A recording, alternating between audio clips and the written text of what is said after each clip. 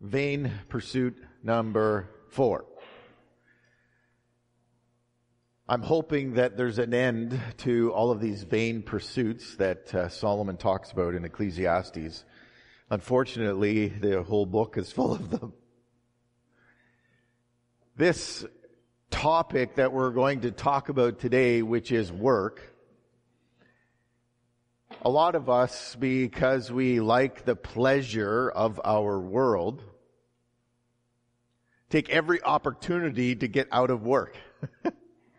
And maybe for some of us here today, we actually maybe even gravitate towards laziness more than we gravitate towards being a workaholic.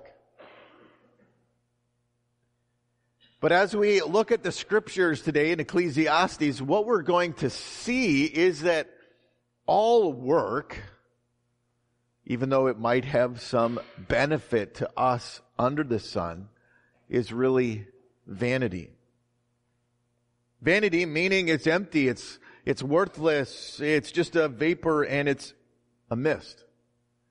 But at the same time, we need to realize in a biblical theology is that work is God's assigned task to the believer, to humanity. God himself worked for 6 days and then he rested on the 7th. God created. Jesus Christ worked on the cross, our salvation. So work from God's perspective is very much a good thing. But when we take heaven, when we take God out of the picture, everything that work represents is just plain old vanity. And I think for all of us here this morning, as we talk about this, and remember, we're talking about this in the context of pursuing God, seeking God's kingdom and his righteousness, and not all of these other things that are in our world. The benefits that come from work are tremendous. When you actually work and you get accolades, when you work and you have money to spend, all of those things push us in this direction to think more highly of work than maybe we should.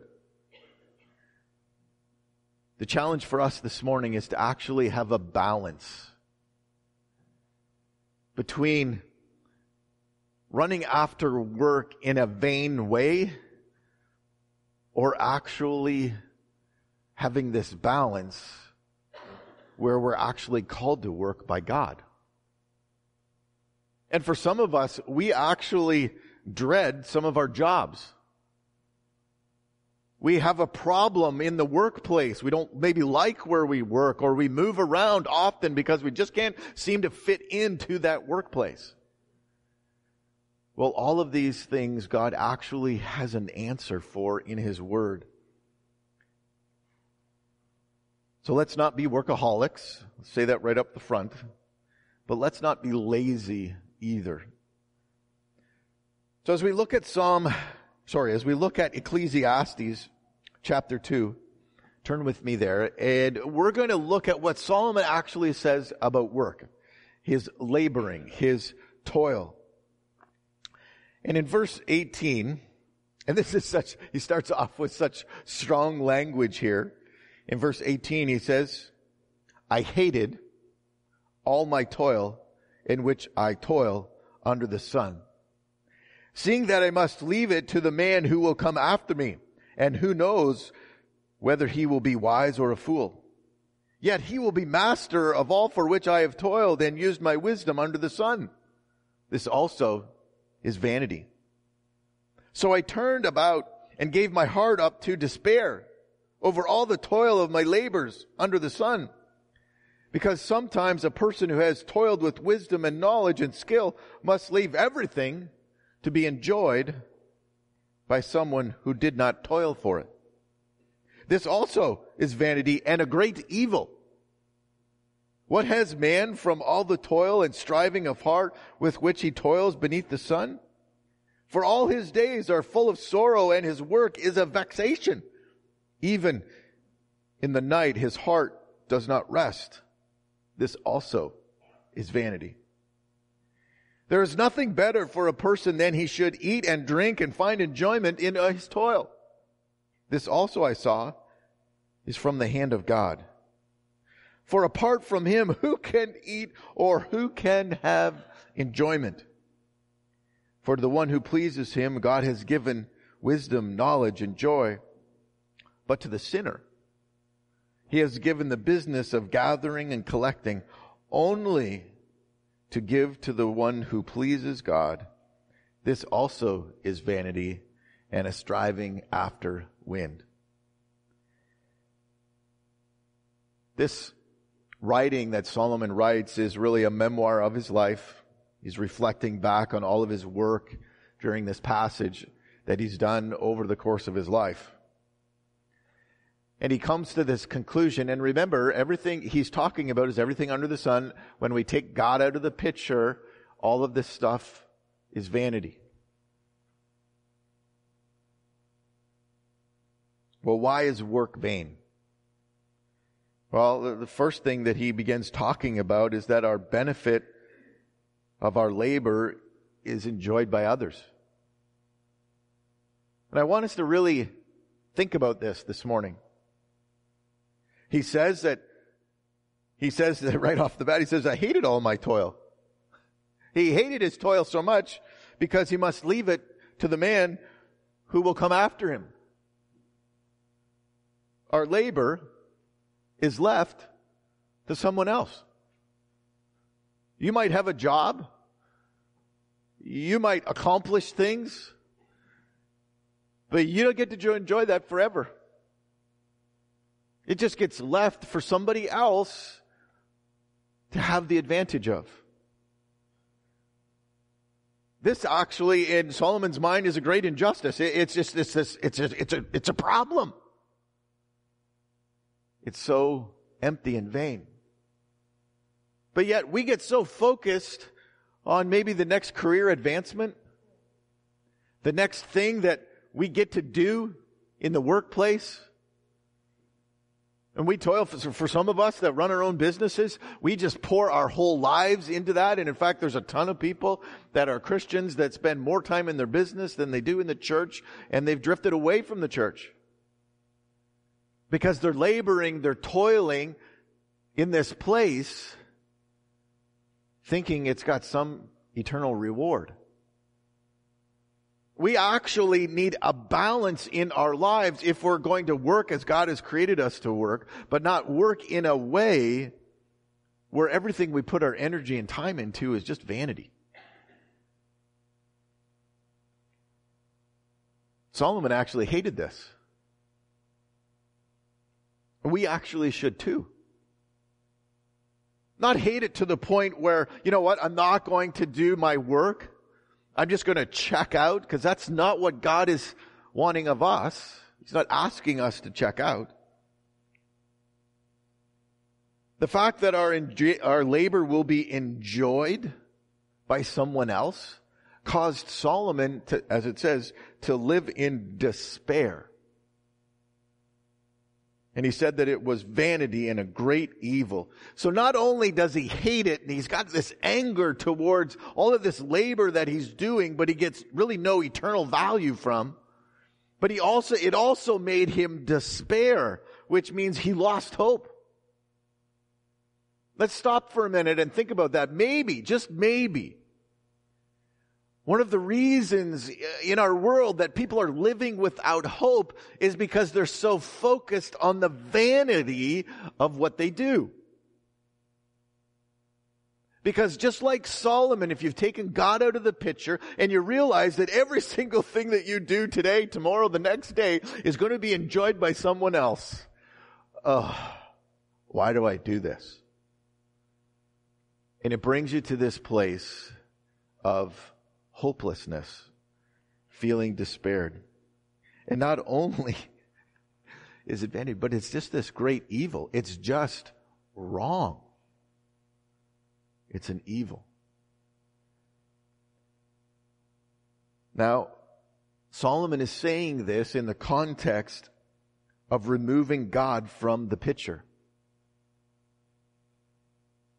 all of the laboring that is done under the sun brings him to this place that's not good. Full of hopelessness, full of anger and hatred. But this is actually our world. I went on the internet this week and I got some catchphrases that you're probably familiar with about work. Here's one. It just says, "No amount of money is worth your real golden years of youth. Take the position offering less pay and more happy life experiences." Why do you think they have to advertise like that? Because we all know that it's vanity. Learn to live better, our world tells us. Stop waiting to live your life. Start now and make every moment count. Don't wait for happiness. Experience it now. You see, the reason why our world has these sayings or these catchphrases is because every single person, when they actually stop and they think about the work that they do, we all know intrinsically that it is just vanity. We know and we've seen where people have done great things only to be enjoyed by others. And the world says, just work harder, work harder, work harder. And the danger for us as Christians is that we get sucked into the world's philosophy about work. And this is actually, there's a fine line between stepping into this place where I'm so consumed with my work that I'm vainly going down this direction, when God's like, you know what? I've actually created work for your benefit if you put me first in your life. And that's hard for us to make this transition, because we're so focused on the things that we do and being recognized for the things that we do.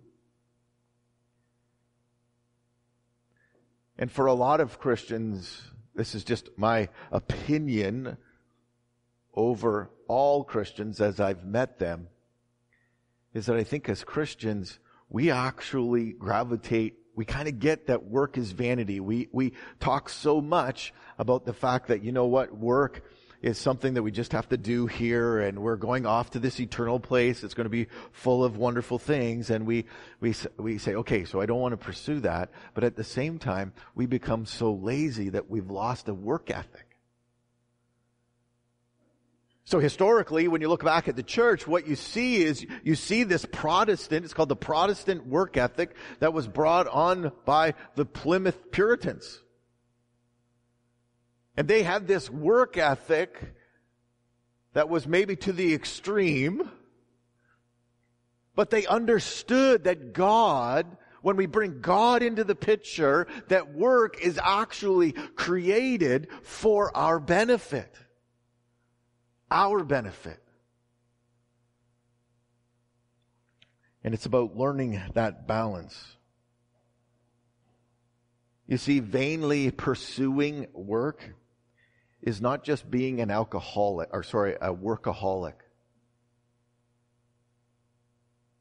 If you're a workaholic, you are so focused on work, you're vainly pursuing work.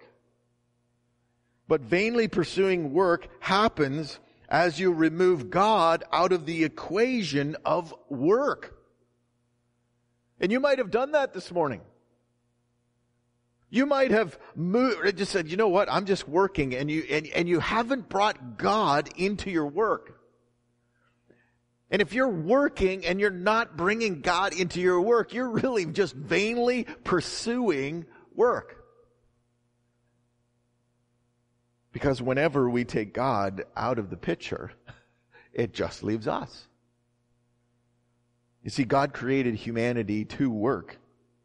And God himself has given us an example of work. Jesus, God in his creation. And in fact, what we see in Scripture is that God enjoys work.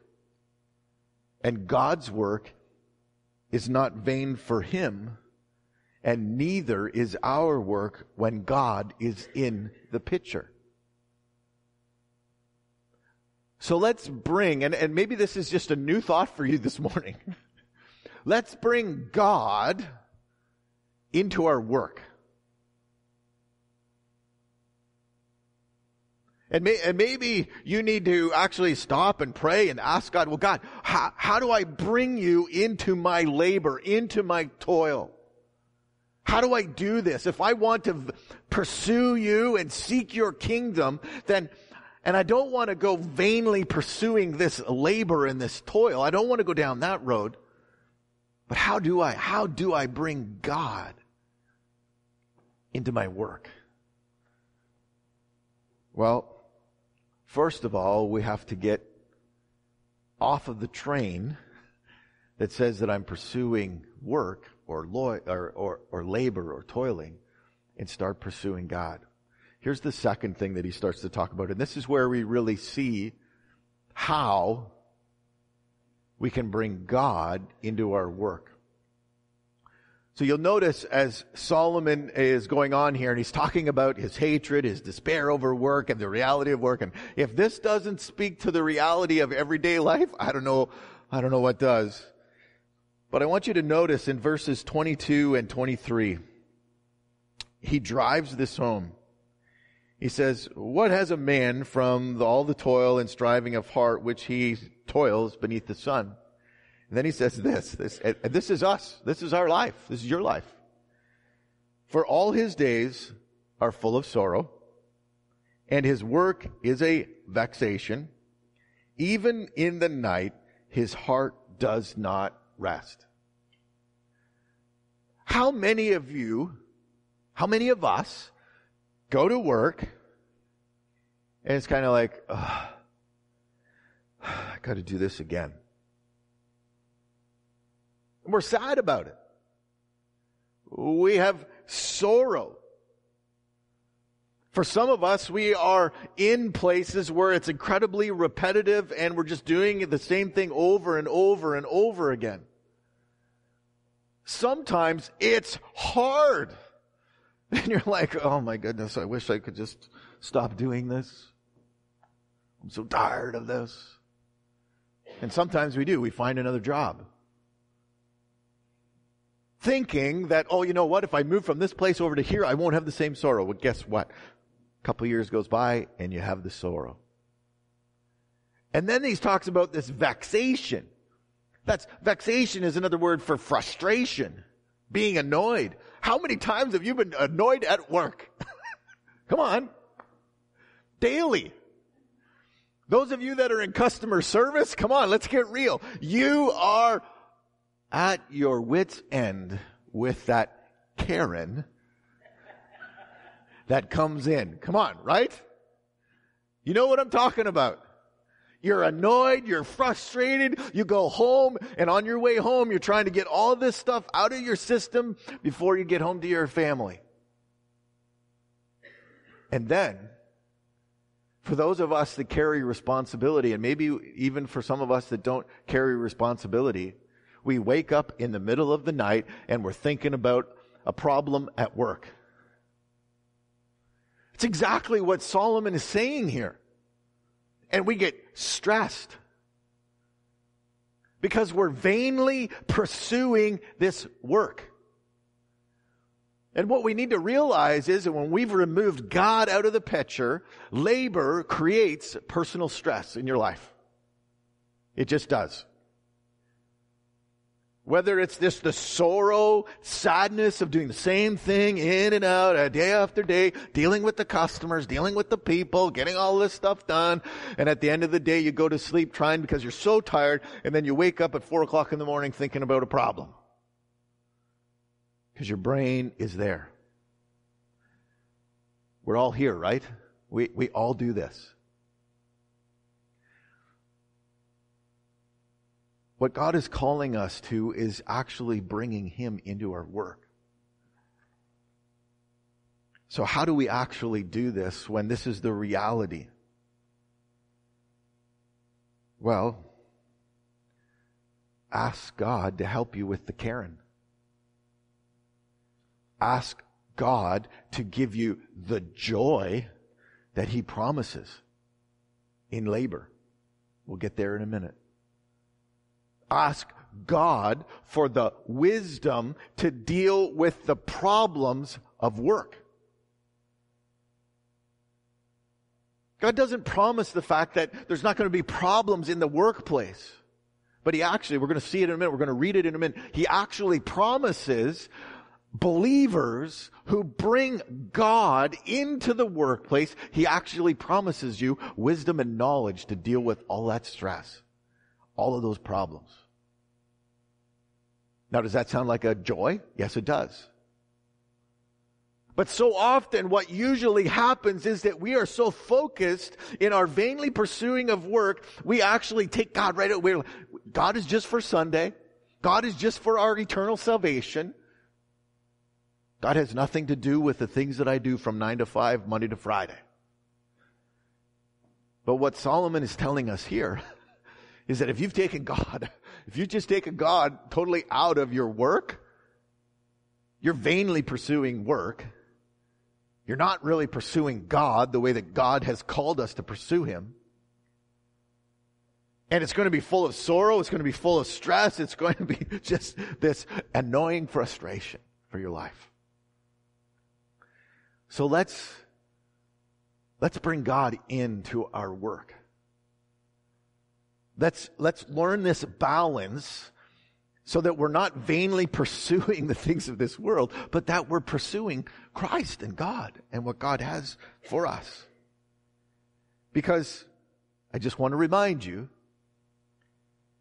God created you to work. He made the garden. And He placed Adam and Eve in the garden to tend it, to keep it, long before sin entered the world. God wants you to work, to be fruitful, to be multiplying, to have dominion over. And that all happens through work.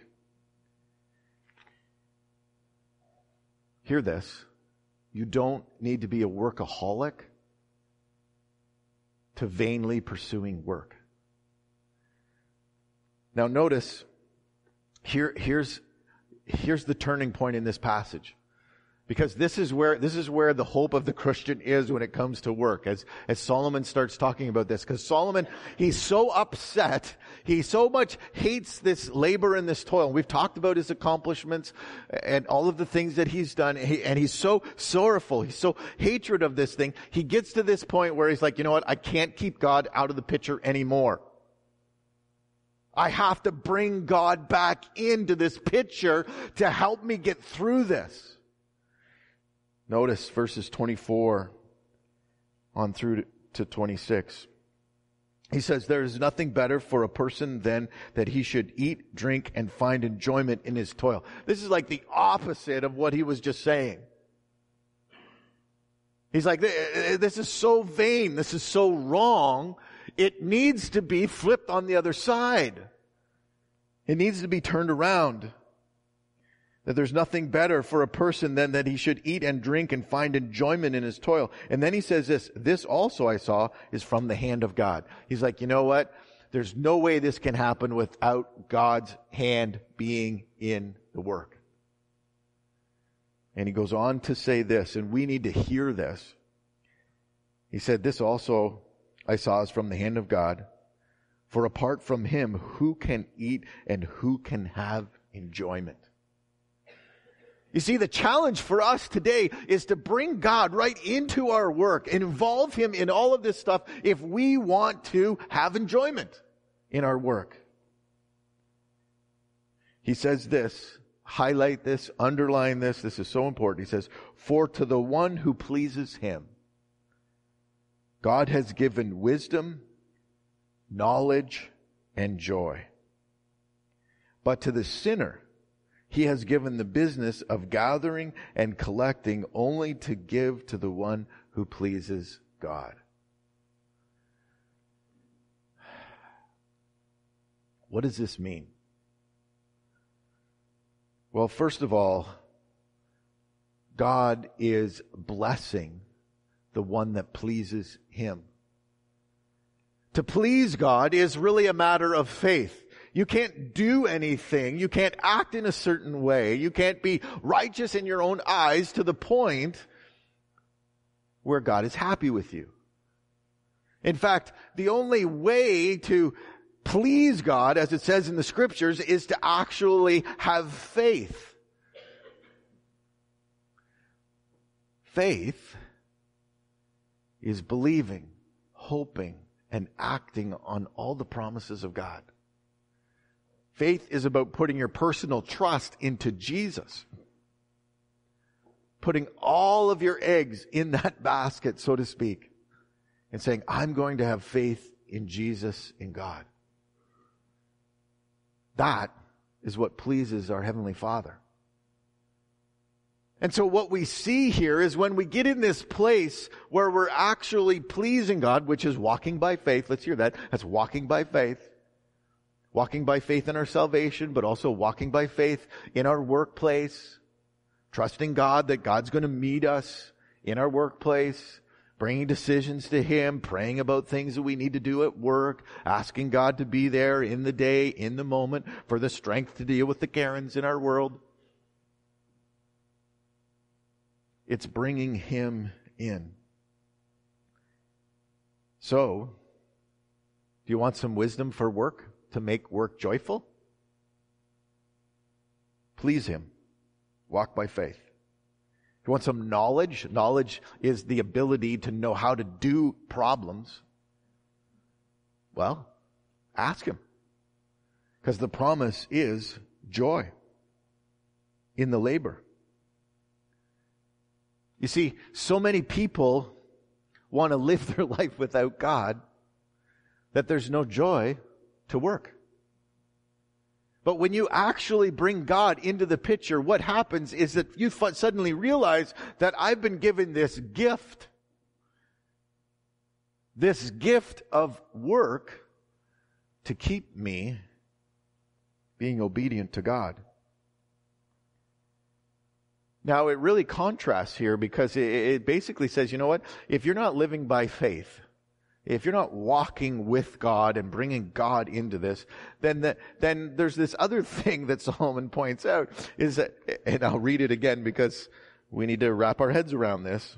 He says, but to the sinner. So the sinner is the one that is not in right standing with God.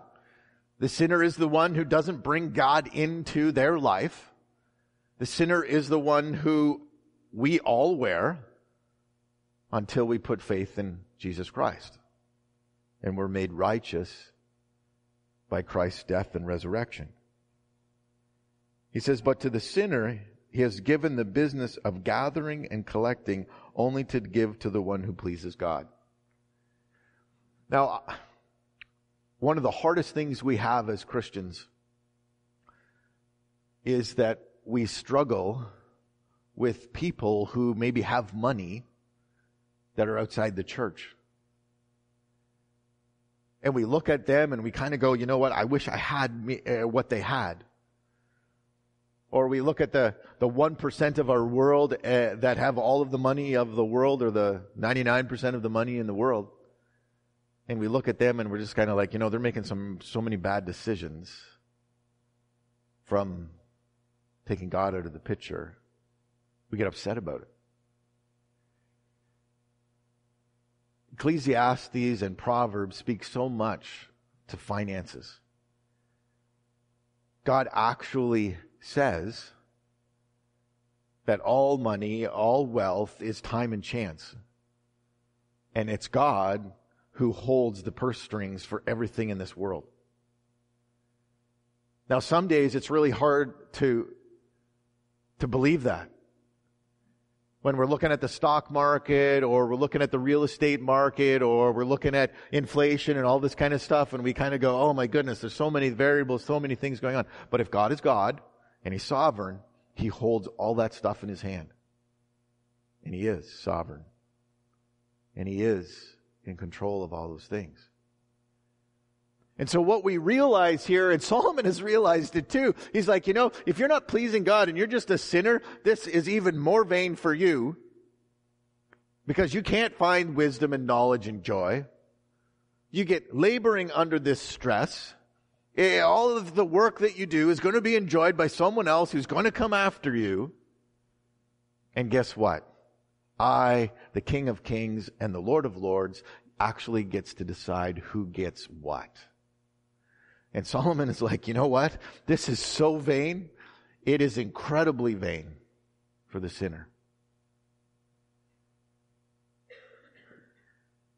We want to actually have a gain from laboring.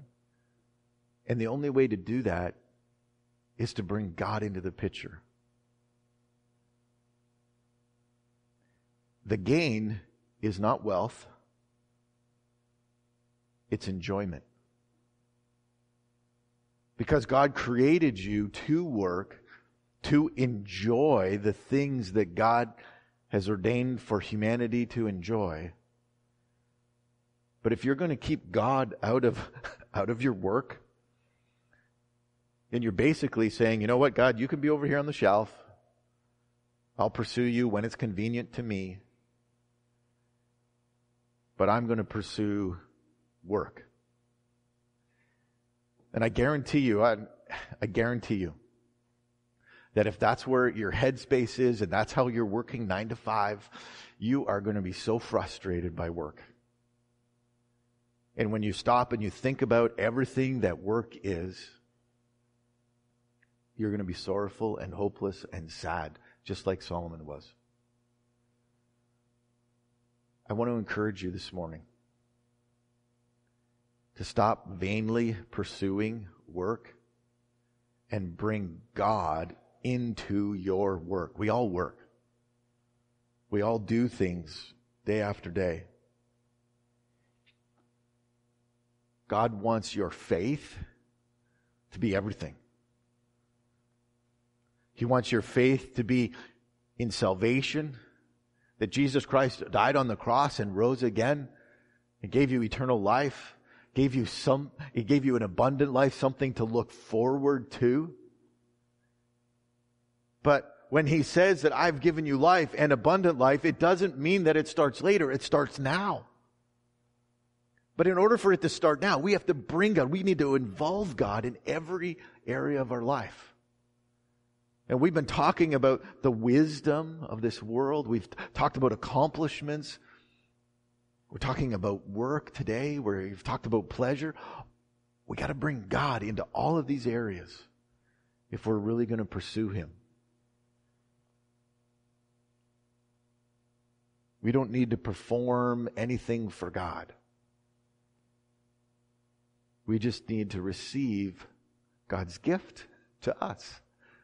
Whether it's salvation or this gift of enjoyment, enjoying one's labor, because we've put God into our work. So ask Him. Ask Him to help you with the stress. Ask Him to help bring the knowledge and wisdom that you need to your workplace. And watch you change from sorrow, vexation, hopelessness to joy. Because that's actually what the Word of God promises us and what Solomon is writing about as he's brought God into this context. Does this sound like a good idea? It sounds like a great idea. And all of us need to practice this if we're going to be pursuing God. Amen?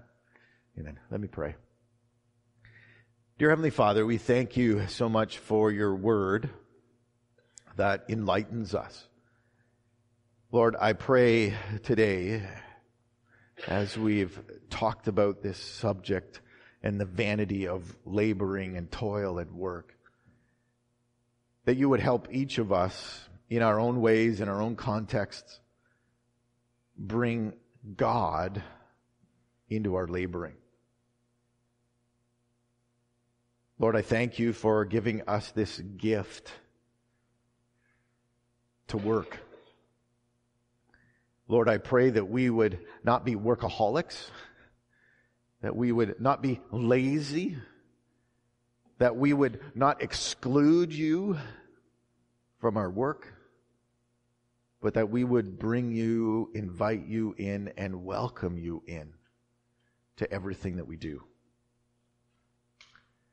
So God, I thank you for your presence, your wisdom, your Holy Spirit that guides us, that leads us each and every day as we work and as we live our lives fully for you. And may our hope be in Jesus, not in what we do. And we pray all of this in the name of our Lord and Savior, Jesus Christ. Amen.